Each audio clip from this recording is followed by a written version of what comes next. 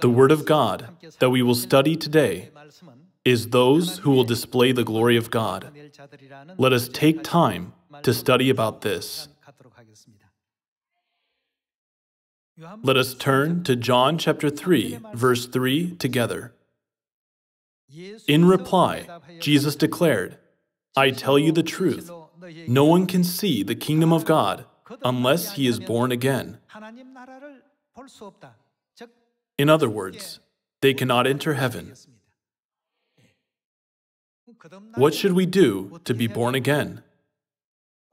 We should throw away our old way of living that conforms to that of the people in the world and live a life of faith that can display the glory of God as true Christians. Shouldn't we be the ones that display the glory of God with our righteous deeds? That is why it is written, "It will not be easy to enter the kingdom of God unless you are born again." Then, how much righteousness and good deeds should we need to be considered born again? There is a standard in the Bible. Let us open Matthew chapter 5.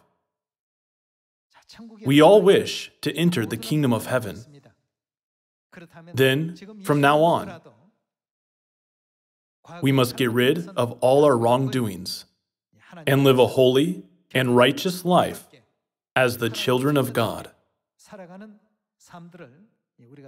Let us look at Matthew chapter 5, verse 20. "For I tell you that unless your righteousness surpasses that of the Pharisees and the teachers of the law, you will certainly not enter the kingdom of heaven." All the children of Zion must obey all the commandments of God, such as the Sabbath and the Passover. Additionally, we should never neglect righteousness as the children of God. Though our past deeds may have been lacking or even wrong, from today on, we must seek God's will earnestly and live a righteous life that God is pleased with. Don't we all want to enter heaven? If we want to enter heaven, our deeds should not fall into the category under the rule, "You will certainly not enter." Then, how should we live our lives compared with the Pharisees and teachers of the law? Our righteousness should surpass theirs.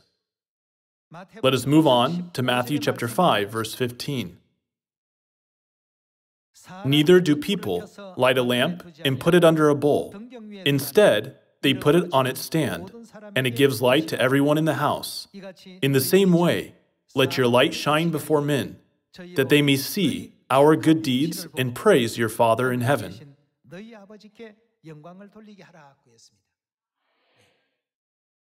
Though people say they believe in God, they are not good or righteous or kind. Then this rule, "You will certainly not enter," applies to them. Everyone, all our ways of speaking, attitude, and manners should be good enough to be respected by the people around us, so that they say, "He is truly a genuine and sincere person as one who believes in God. He inspires me to go to church." The way we live must change. Everyone, we must be the ones who give glory to God. Those who glorify God should be better in their character, attitude, manners, ethics, and morals. Let us all become the children of Zion who can glorify God in every way.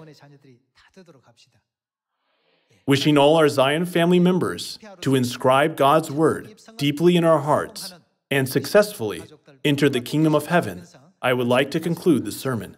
Thank you very much.